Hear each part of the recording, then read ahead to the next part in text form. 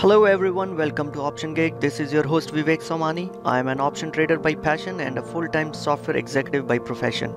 If you want to learn how to generate consistent monthly income trading options while working full-time in your day job, then join me in this journey. Alright friends, today on our menu is the term called buying power. So in this session, we will cover everything that you need to know about buying power to become a successful option trader. Alright, so what's on the agenda? First, we'll define what is buying power, and then we'll also talk about what is meant by buying power reduction, BPR. Then we'll see what's the impact on the buying power when you're doing a long option trades. Means when you're buying an option trade, how does it impact buying power? Or when you're selling options, how does that impact buying power? Now within selling, you could do a naked options or you could do a spreads. So we'll see the impact of each type of trade on the buying power. Alright, ready to dive in? So let's move on. First one, buying power. Buying power represents the power or ability of your account to further transact in shares or option trades.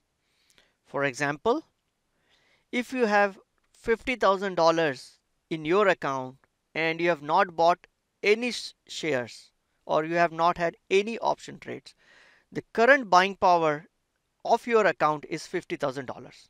For simplicity, I am not considering a margin account but just a cash account right now. If you have a margin account, you will just have the multiple of portfolio margin you have with your broker. But the concept is still the same. Buying power will represent the power or the ability of your account to make trades. As simple as that. Buying power reduction means how much buying power has been reduced by the trade that you just did. i.e., this is the amount of the buying power consumed by a particular trade. Let's take an example. I had $50,000 in my portfolio and now I am buying a stock which is valued at $20 and I'm buying 100 shares. So the BPR or the buying power reduction from that trade is 20 into 100 is equal to 2000. So in a trader lingo, when we talk about BPR, we talk in a way saying, hey, this is an option trade and the BPR on this trade is $2,000.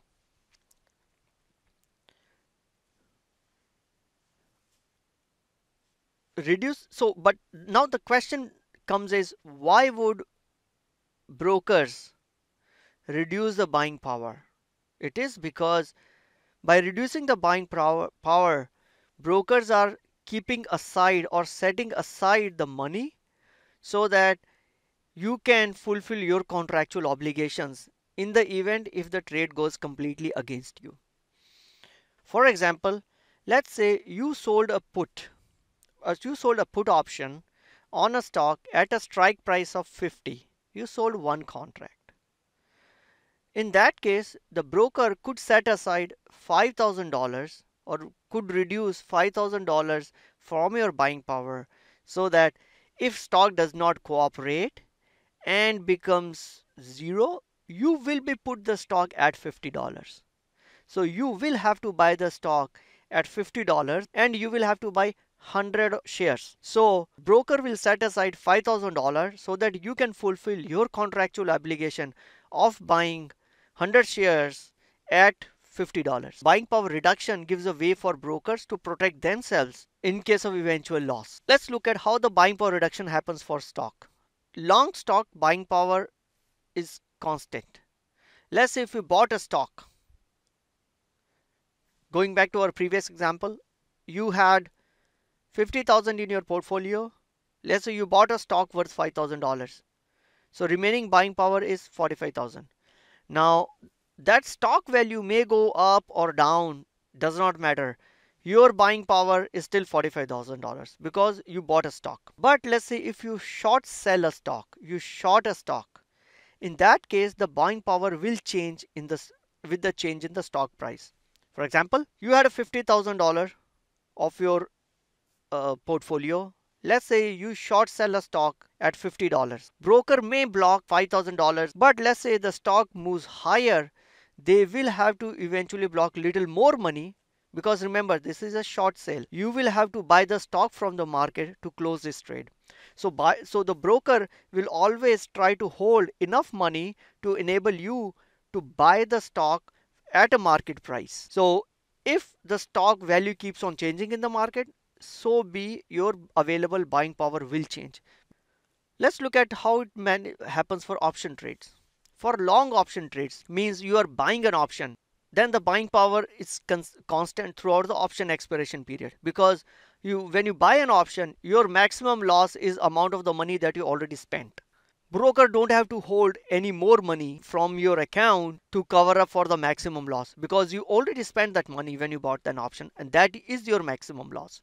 So whatever remaining money is left in your portfolio throughout the expiration cycle of that option, that money is not going to change. The buying power is not going to change. But if you are a short option trades, means if you are selling options, if you are selling a naked options, then the buying power will vary with the change in underlying stock price. What we discussed in the short selling of stock, same concept apply to naked option selling. Because if the stock moves up or down, the value of your naked option will change, and the broker will hold enough amount to cover up in case you have to close your trade. So since the value keeps on changing, the amount of money that broker will hold will keep on changing, and hence the available buying power also will keep on changing. But in case of vertical spreads, this is called defined risk trades. In vertical spreads, the buying power does not change throughout the option expiration period. Why? Because the maximum risk is already defined. Let's say we are putting up a call spread. That means you sold a call of a stock at $100 and you bought a call of the same stock at $105. In this case, your maximum risk does not matter where the stock goes. Stock could go to 150 also, but your maximum risk is equal to 105 minus 100, which is $5. $5 per share means $500 for 100 shares in one contract. So your maximum risk is $500. So if you do this vertical call spread, brokerage firm will hold $500 and as a buying power reduction, and does not matter where the stock may go. Stock may go to 120, 130, 200. Brokerage will hold only $500 from your account, because that is your maximum loss. So once you put in a vertical spread, the remaining buying power stay constant throughout the expiration period of that vertical spread. It does not change. In naked options, it will change with the change in underlying stock price. I hope that makes it clear. Now the question is, why is understanding of buying power reduction important as an option sellers? It is important because we should know how much buying power have we already consumed out of the total available buying power. Like we have discussed in our other video of cardinal rules for option selling, we should only utilize the maximum of 50 to 60% of available buying power in option trading. Rest should be kept in cash so that we can ride the ups and downs of the market or the burst in volatility and avoid margin calls from broker. You need to know how much of the buying power you are consuming. Make sure that you are not consumed 80-90% of the available buying power. Limit your trades so that you consume maybe 50 to 60% of the available buying power and keep the rest of the money handy to ride the downturns in the market. As an option sellers, it is important for us to understand the buying power and the buying power availability, buying power reduction. All right, takeaways. Buying power reduction varies for undefined risk profile trades. We talked about naked options, which is undefined risk. We talked about, in the case of a stock, short selling is undefined risk. So in both the cases, the buying power reduction will vary, or the available buying power will vary throughout the option expiration cycle. So as a short option traders, we should keep an eye on available buying power and make sure that we always have enough available buying power so that we can ride the downturns in the market. All right, I hope this helps you. Thank you for your time today. If you have any comments or questions, email it to optiongig@gmail.com.